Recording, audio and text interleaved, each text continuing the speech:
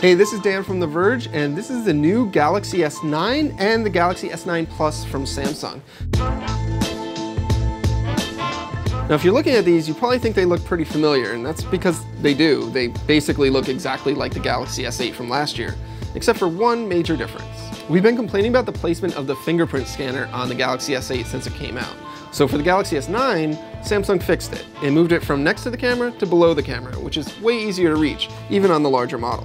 Now otherwise, they are very similar in design. You've got a 5.8-inch display on the S9, 6.2-inch display on the S9 Plus. They're still Super AMOLED screens. They still have the same high-res displays. They still have the curved sides that Samsung calls this infinity display that spills over the edge. And Samsung has actually made the bezels the same. The bezels are the same size, but they're a little bit better masked than last year's model, so they don't quite stand out as much. You still have the power button on the side, you got the volume rocker over here, and then of course there's the Bixby button that hasn't gone anywhere. And on the bottom, there's still the headphone jack, which you get on both models. A lot of the new things you can't actually see, but they are appreciated. It's got stereo speakers now, so the earpiece speaker works in conjunction with the bottom speaker to produce stereo sound. The camera has been new and improved, and I'll get into that in a minute. It's got a Qualcomm Snapdragon 845 processor inside of it. There's 4 GB of RAM in the small model, there's 6 GB of RAM in the bigger model, 3000 milliamp hour battery here, 3500 milliamp hour battery here. Both of them have fast charging, both of them have fast wireless charging, both of them have IP68 water and dust resistance.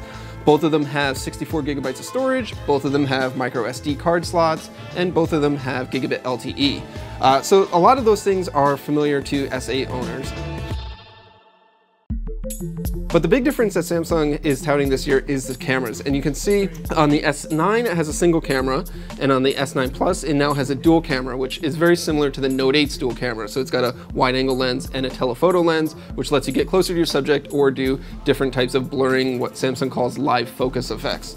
On both models, you do have a new variable aperture lens, which means that the aperture on the camera goes from 1.5, which is brighter than last year's phone and one of the brightest lenses on the market, and you can close it down to f2.4 if you're in a very bright environment. If you're outdoors, sunlight, and you've got too much light, you can shut down the aperture for better quality photos there. You can do that automatically through the Samsung's camera app, or if you go into the Pro mode, you can actually switch between the two, which is pretty neat. This is the first phone we've seen with a mechanical, physically changing aperture, which is very interesting. It is locked at 1.5 or 2.4. It doesn't do any values in between, but it still is more than pretty much any other phone offers you. In terms of the camera quality itself, it's still a 12 megapixel sensor, but Samsung says it now has next generation dual pixel autofocus. So it's got faster, more reliable autofocus. It does more processing on chip, so you get better noise reduction than the prior generation, up to 30% so in certain situations.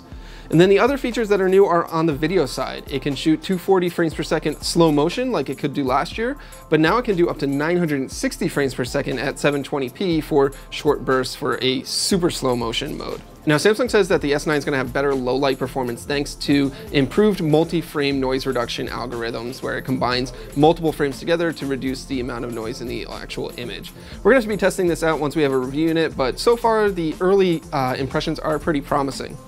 Now, the camera app has also been redesigned, so it's a little bit easier to use. You can switch between modes by just swiping, which is way easier than Samsung's older user interface, and you can quickly switch there. There is, of course, the Pro mode, which gives you full manual controls over white balance and aperture and shutter speed and such.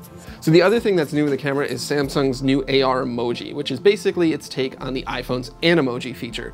It creates a 3D animated image based on 100 points of your face when you look at the camera, and it then turns that into animated GIFs that you can share through the camera app in various messaging apps. You can also customize the appearance of it. You can change the hair color, add glasses, change the outfit, and do these other things that you can't quite do with Animoji. It's not quite the exact same thing, but it provides a very similar effect.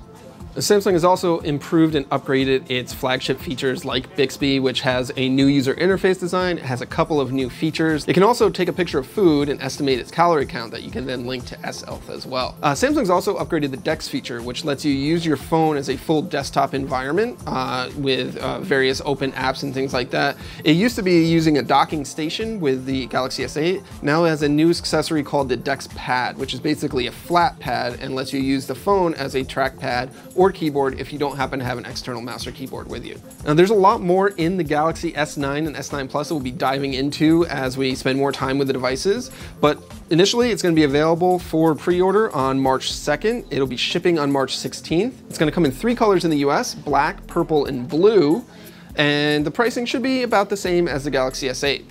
For more on the Galaxy S9 and the S9 Plus, be sure to check out theverge.com and subscribe to youtube.com/theverge.